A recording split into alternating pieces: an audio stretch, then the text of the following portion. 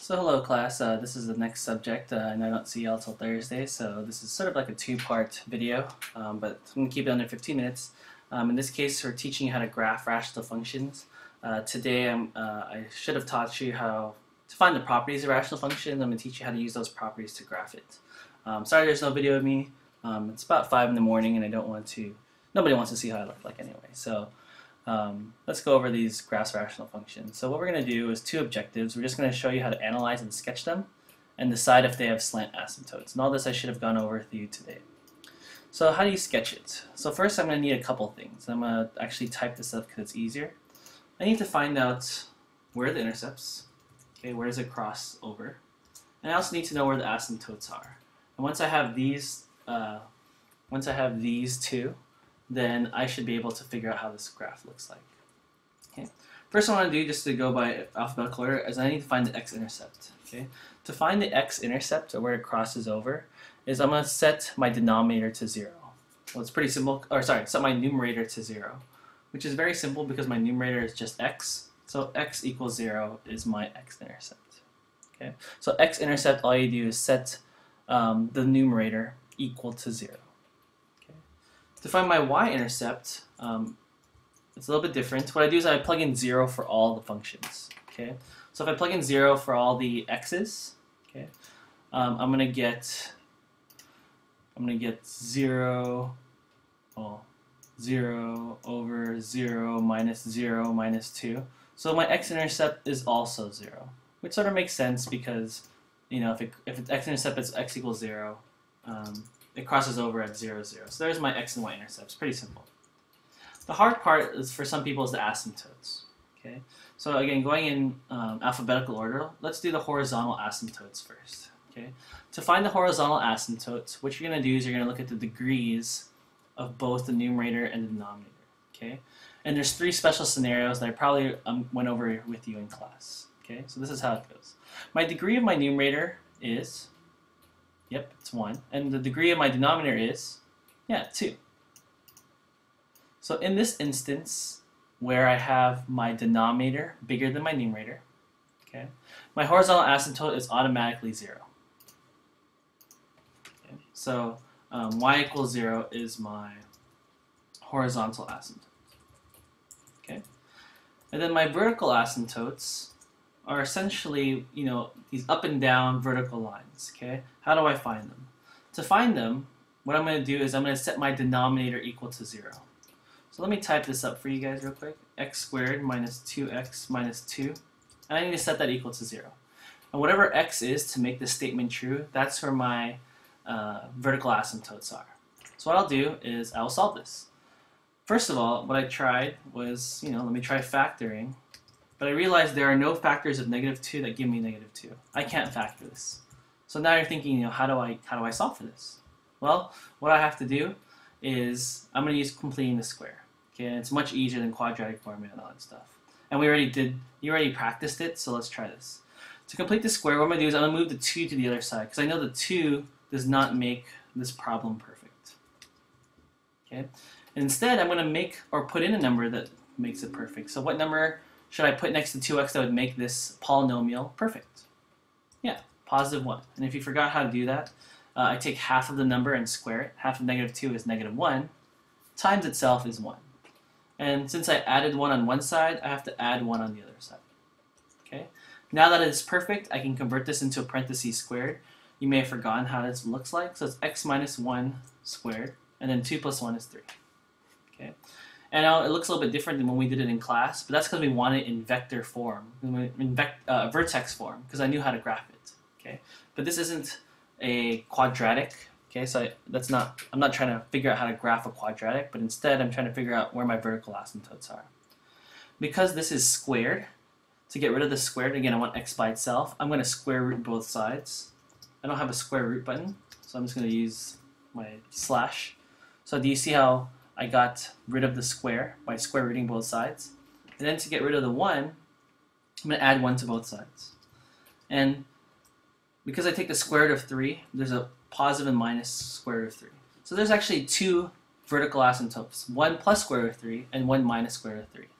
Some of you will feel more comfortable using a calculator to figure out what this is. And I'm going to teach you like how to do it logically. You know the square root of 3 is smaller than the square root of 4, right? And what's the square root of 4? 2. So you know that this number is a little bit less than 2. So 1 plus, so you can even make up a number, maybe like 1.9, 1.8, and some of you may not like doing this, so you can use a calculator if you want to. So let's just say it's like 1.9. So one of my vertical asymptotes is going to be like 2.9. So I'm going to draw a vertical asymptote like so. In reverse, if this is sort of like 1.9, 1 minus 1.9 would be like a negative 0.9. So my other vertical asymptote would be like so. And then my x and y-intercept is the same point, 0, 0. So I will draw that here. Okay. Last part is to draw it. Remember rational functions, we 1 over x, we drew it. It started off with like a little curve here and here. So I will start off with those.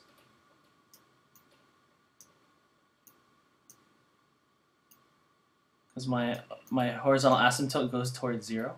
So if you want me to, I could draw my horizontal asymptote for you. So at the ends, it goes towards 0. Oh no. Don't know how to delete this. Hold on a second. Alright, well it doesn't want me to delete it, so just leave it like that. Okay. And then on this side, what I'm going to do is you draw the opposite. So you see how this is going down? This has to be up. And you see how this one is up? That means here on the bottom has to be going down. And I also know it has to cross over at this point.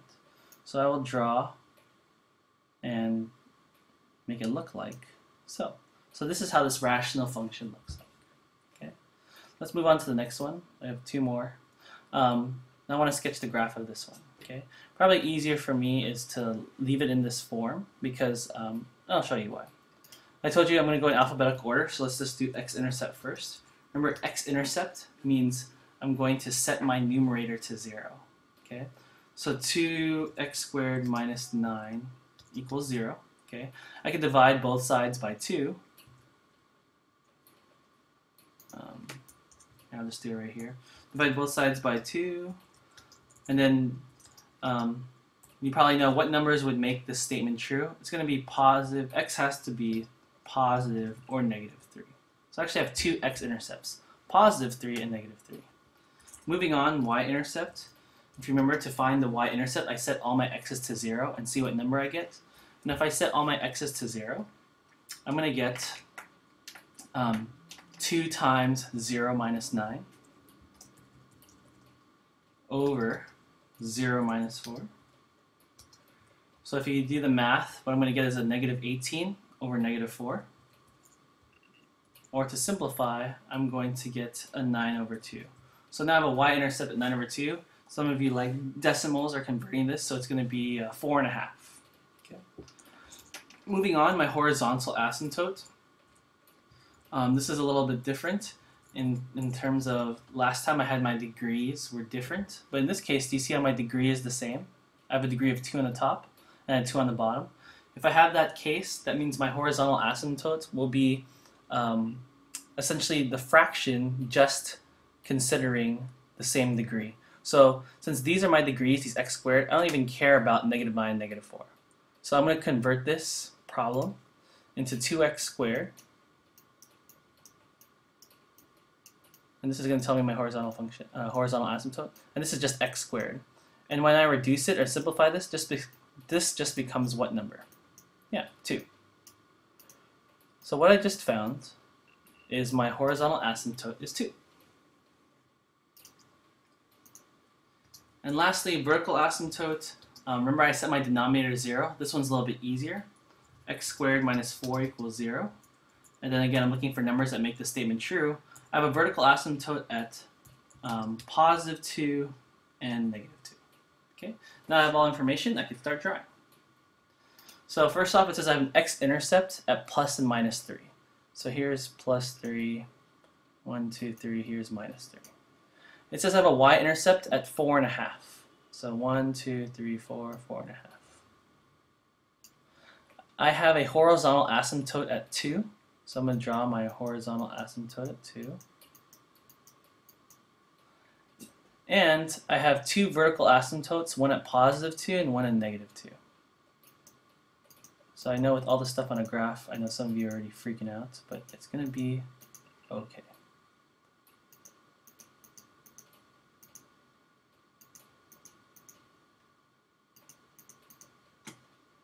So I remember how for these rational functions, I always start with this one going down through here. So let me use a different color. I know this has to go like this. Okay, and I'm sort of looking at the dots to guide me. See, I have a dot right here. That means this also has to go in this little corner here because the dot is right there, and I have that horizontal asymptote. If the dot was here, I would draw it here, but since the dot is here and the dot is here, my rational functions have to go like this. Okay, and then since I'm sectioned off and have a dot up here, this is a unique case where they both have to go up, right? I can't cross over these boundaries, so this one has to go up like so. Okay. All right, and the last one. I already did some of it, but let's ignore that for now. Let's do everything in alphabetical order again.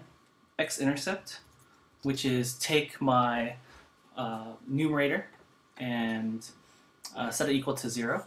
This one actually does factor. My numerator factors to x minus 2, x plus 1. Yeah. So I'm looking at factors of negative 2 that if I add them I get negative 1. And in this case I have two x-intercepts, x equals 2 or x equals negative 1. Okay. Moving on to the y-intercept, remember to find the y-intercept, I'm going to set all my x's to 0. So do you agree that at the top I get 0 minus 0 minus 2? Yeah. And on the bottom I get 0 minus 1. So if I do the algebra, I'm going to get negative 2 over negative 1, or I'm going to get positive 2. So my y-intercept is positive 2. Horizontal asymptotes, what I'm going to do is, remember I'm going to look at where my degrees are. And when I look at my degrees, this is the last case, you'll notice that in this case I actually have my numerator higher than my denominator. This is a special case where I do not have a horizontal asymptote, but instead have something called a slant asymptote. Okay? To figure out how to get the slant asymptotes, you do synthetic division. Okay? So see how I started already? If this is x minus 1, I put a positive 1 in here. I put my coefficients 1, negative 1, and negative 2. I did synthetic division, and this is my division, right? The slant asymptote, I don't care about the remainder. All I care about is the polynomial. You see how this polynomial is x? I'm going to graph y equals the polynomial. So you see how this is x? So I'm going to graph y equals x. You should know at this point how to graph y equals x. So my slant asymptote, so instead of HA, I'm going to call it SA now, is going to be y equals x. So in case you do synthetic division and you get x squared, that means your slant asymptote will be x squared. Not very likely in this class. Or say, for example, you get 2x plus 3, then that's what your slant asymptote is going to be. Okay. Last one is vertical asymptotes. Remember to do this, I set my denominator to 0. So x minus 1 equals 0. My vertical asymptote is just 1. Okay. So let's put all these pieces of information on the graph so we could draw it now. I have two x-intercepts. I have one at 2 and one at negative 1. So here's my x-intercepts. Y'all agree? I have a y-intercept at y equals 2. Okay. I now have a slant asymptote at y equals x, so I need to draw y equals x. Sorry. Let me try this again. I don't know how to. So remember, y equals x goes along this diagonal.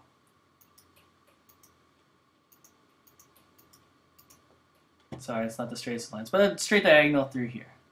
Yeah, y'all agree? And then I have a vertical asymptote at x equals 1. X equals 1.